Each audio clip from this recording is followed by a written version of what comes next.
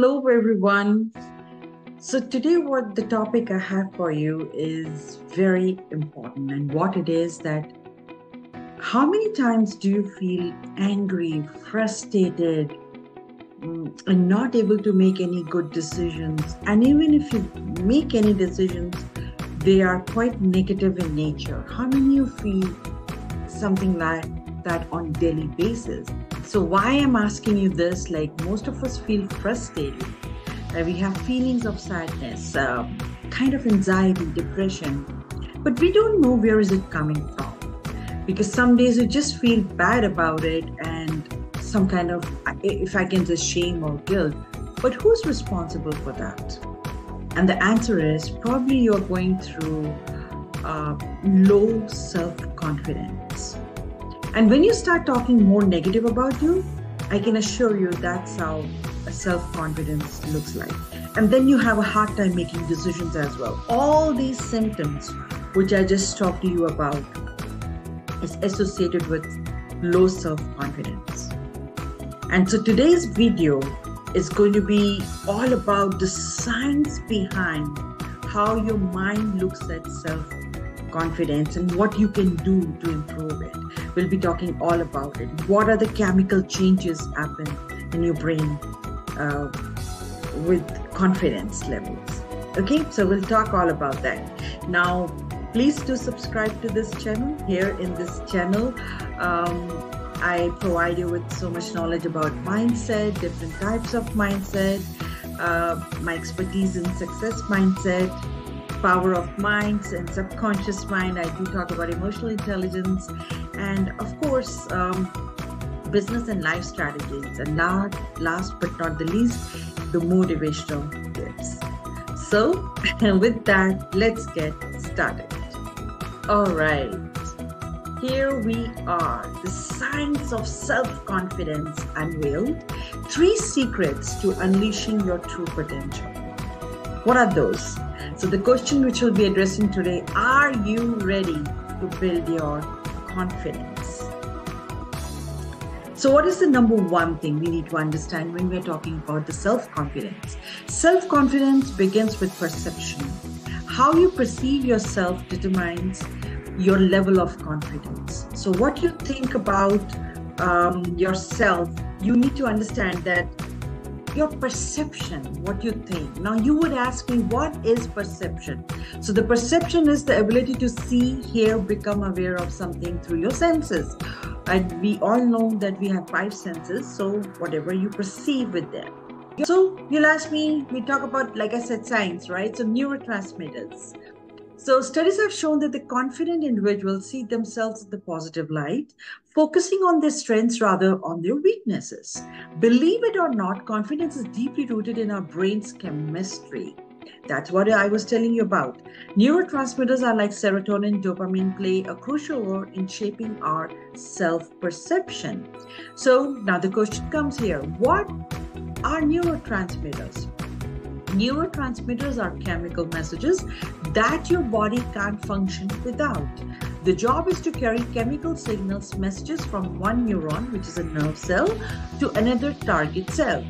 When these chemicals are balanced, we feel happier and self-assured and ready to conquer any challenge. But hold on.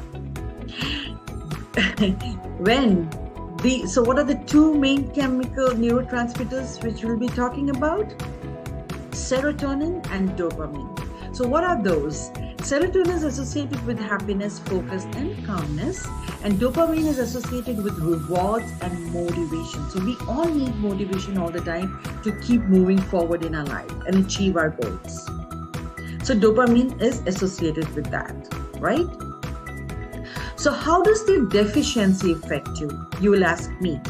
So if we're talking about serotonin, so that brings us, if we are low on serotonin, that will give us low self-esteem, overly sensitive. You become very sensitive to anything which is talked about or talked to.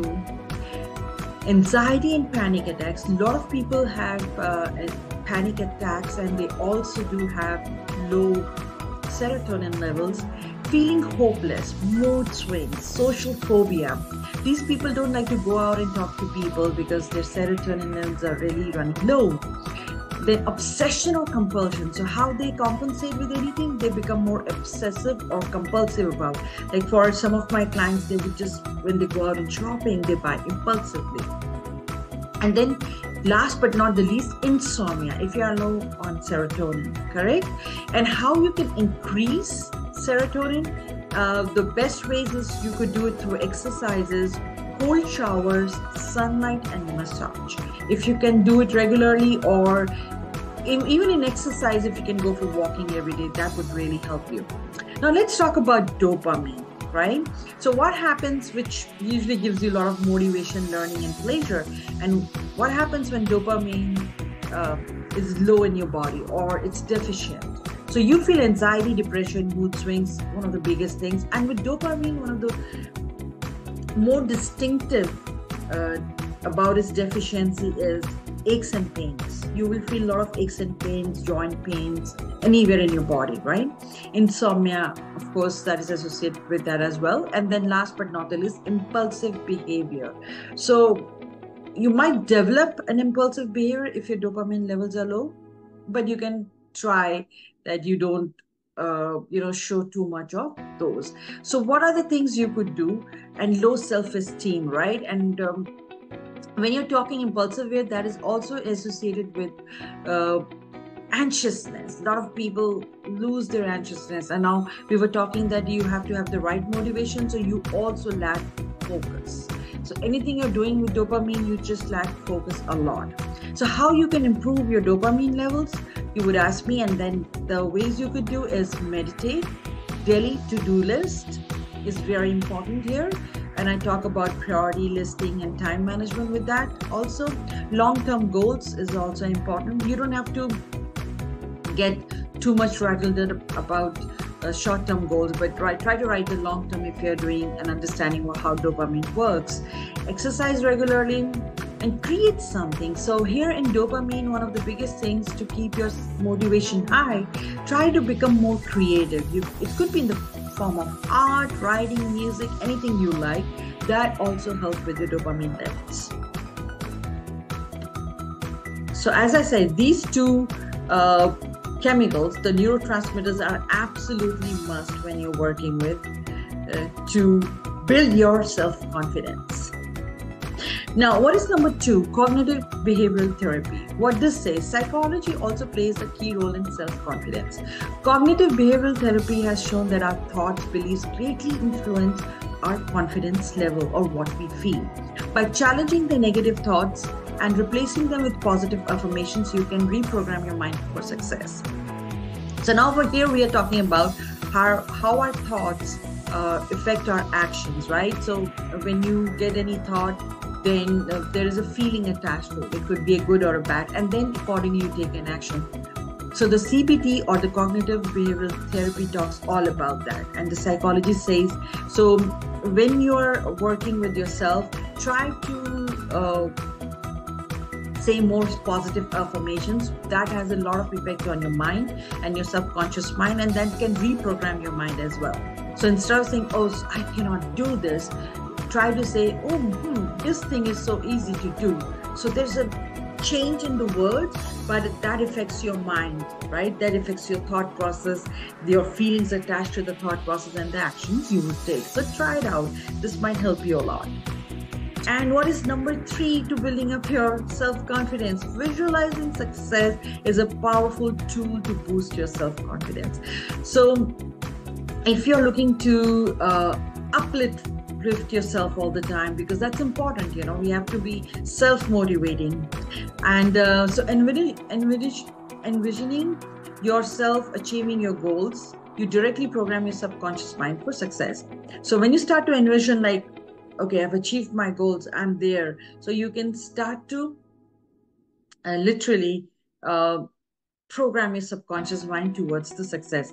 Coupled with strategic goal setting, visualization becomes a catalyst for unlocking your true potential, and that the science behind of the self-confidence. So now that you know the science behind self-confidence, it's a time to put it into practice. Remember, perception, chemistry, psychology, body language, self-care, visualization, and goal setting are the keys to unlocking your self-confidence. Believe in yourself, embrace your strengths, and never stop growing. So thanks for watching. Don't forget to subscribe to my channel. I'll be back again with such more empowering video, and hope you all have a wonderful day.